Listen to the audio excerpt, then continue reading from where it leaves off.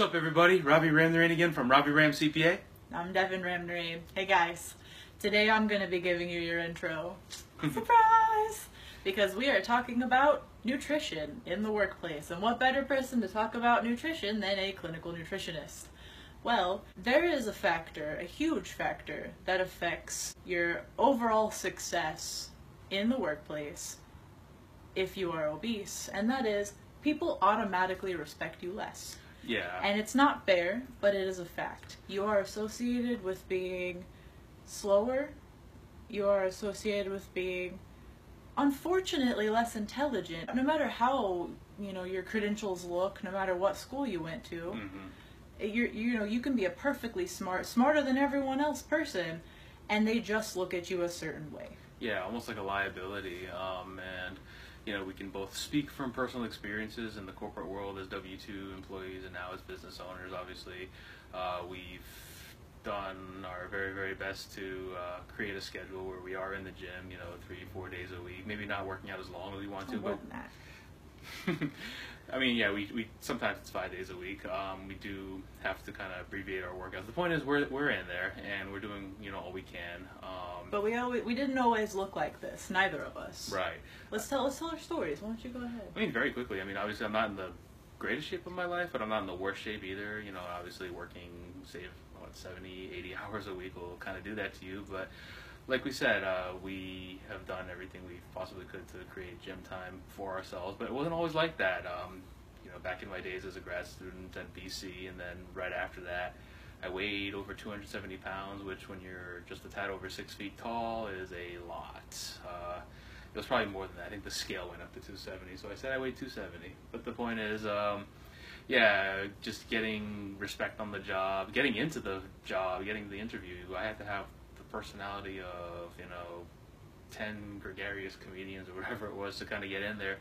And obviously credentials took over after that. But the point is, it was hard just day to day, and sometimes hearing comments behind your back, sometimes to your face when people were drunk at a happy hour or whatever it was. It just, not an easy time to be a corporate person, and obviously, dealing with not having your picture up in the office when everyone else's was. I saw that when I moved on to Miami, and it was like, all right, what the hell with these guys? I'm going to lose all this weight, even though I was working those same 80, 90 hours a week in the whole public accounting realm. And it all worked out. Became a corporate runner when I was at Mercantile Commerce Bank in Miami and got very, very good at staying in shape. And obviously age has kind of changed, the ability to eat barrels of rice for lunch and that type of stuff, like I used to when I was a runner. But you kept it in check because you realized the value in giving a certain corporate appearance. Right, absolutely. And I've seen it as well. I used to weigh 340 pounds. I think I've mentioned that in a few prior vlogs. I've lost 170 of that. I've noticed that when I weighed 340 pounds, it was almost impossible for me to even get the most basic entry-level job. I have literally posted an application with a receptionist, and as I was turning away, I saw her throw it in the garbage before I even walked out the door. Right. Just because of the way I looked. And I mean, no disrespect, but it was very entry-level. It wasn't something that you needed a degree for. I noticed, after I lost some weight and was starting to see my symptoms go away from the prediabetes and prehypertension, and my confidence was regained. That was the big thing, I think.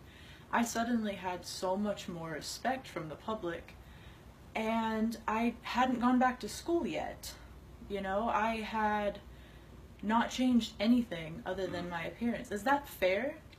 Is that fair? It's no. not. It's not. Not necessarily, no, but I did see it, and I want to pass that on to you. If you're, struggling with your weight, if you're interested in making a change, perhaps this might be something to consider. Right. I mean, it's the same thing, in business. I mean, I've been, to, certain places, meeting with CFOs, CEOs, that sort of thing, and you see them wearing polo shirts that look like they haven't been to the gym in 7 years, and I mean, man boobs, bellies, that type of stuff, and it's like they don't look or feel 100%. You can tell by the way they act, and just you know, yeah, they're making the money and stuff, but they're miserable, and they know that no one respects them. They've kind of settled off where they are in their career. They're not looking to move up anymore. Right. So that kind of tells you something right there. If they have let themselves go here, they're not planning on moving up. So what if you're just starting out? Right, exactly. So that's what it is. Now, why don't we talk a little more about how people can mitigate that? I mean, people work a lot of hours these days, but there are company initiatives that help people. Yeah, you want to talk about that? Of course. You know, there are point programs, especially if you work at a hospital or something like that, where if you walk a certain amount of steps in a day for this many days, you can literally take your points and buy stuff like microwaves and whatever. There's company gyms. Oh yeah. You know, there's with trainers and everything. I mean, yes, it's crazy. Yeah. there are company marathons that you can get all kinds of, you know, good credibility for running in. Great for your career too, especially if you're good. Great for networking. Great for networking. Yeah. And might put you in a paper. I mean, Ravi got put in a paper for that. A very, very long time ago. I mean, still, unfortunately, companies are going to look at you, if you're obese, as a liability because their insurance premiums are going to go up because of your conditions that you're very likely either have now or you're going to have in the future. Everyone always says, you know, well, I'm healthy now, you know, maybe I'll lose the weight when I get something. Once you get something, like diabetes or heart failure, heart disease, it's too late. Yeah. You need to get on this now, not just for your career, but for yourself. Right, and for your families and that type of stuff. I mean, think of it this way. If it's hard to lose weight at 40, imagine how hard it is at 50. Yeah. It's hard at 26. I can't imagine, you know, waiting till I was 36. Yeah, no, forget it. You know, yeah, same. I lost a significant amount of weight at 25, 26, and, you know, it's yeah, it was a challenge. It can be. It really can be.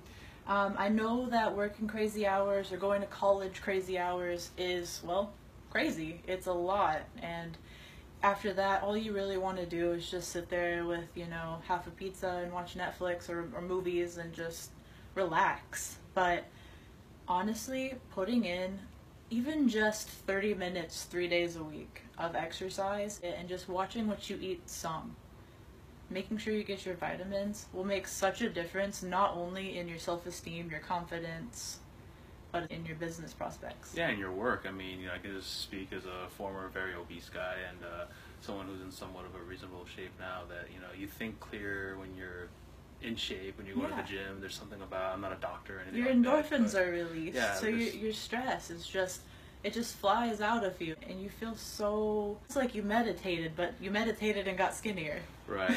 And for those Nova Southeastern University Division II basketball guys who are watching this, you know, thank you guys very much for letting me run with you guys, you know, once or twice a month. You know, that right there, just basketball, competitive sports. You know, it's a different kind of workout, sweating, and I go back into either my client's site or just dealing with my non-corporate clients or, you know, or small business owner clients and whatnot. It's literally just, you come in with so much energy to those meetings. It makes a difference. It makes a world of difference. And, you know, thanks to Nova as well for letting me use their equipment. Thanks to Jillian Michaels for kicking my butt into shape at home.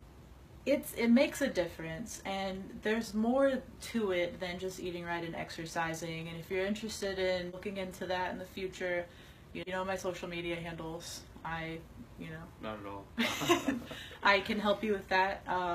Obviously, as well, you know, we are a CPA firm, so if you're looking into any fitness write-offs... Yeah, if you're a business owner and you need to know about what's deductible and what's not as far as your fitness endeavors, obviously reach out to us and we'll point you in the right direction. That's right. We can help get you skinny and richer at the same time. So for Devin Ramtherain, I'm Ravi Ramtherain. So long, and we will see you guys next time.